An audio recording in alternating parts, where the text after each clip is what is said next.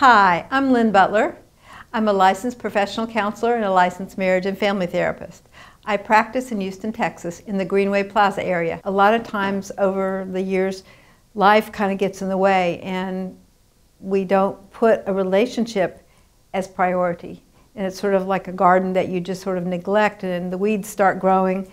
And to really focus back in on the marriage and on the couple and to really tend to that. What we would do initially, if there's a lot of anger and resentment, would be to try to help dissipate that with some real concrete tools, ways of communicating, so that they can see that they can talk about things without it blowing up. I do a lot of work with families, the whole system. Sometimes I'll see individuals within the family. A lot of young adults are really struggle, and I think it's a wonderful time to be in therapy, to really kind of have someone that's on your side, that's an advocate to try to help you figure out what do you want to do with your life? What kind of person do you want to be? What kind of relationships do you want?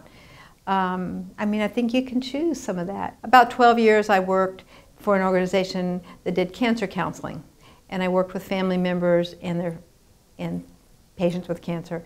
So I ended up doing a lot of bereavement work. People don't know how to be with someone in pain. And so the message that the individual gets is, get it together. You know, hold it together, be okay.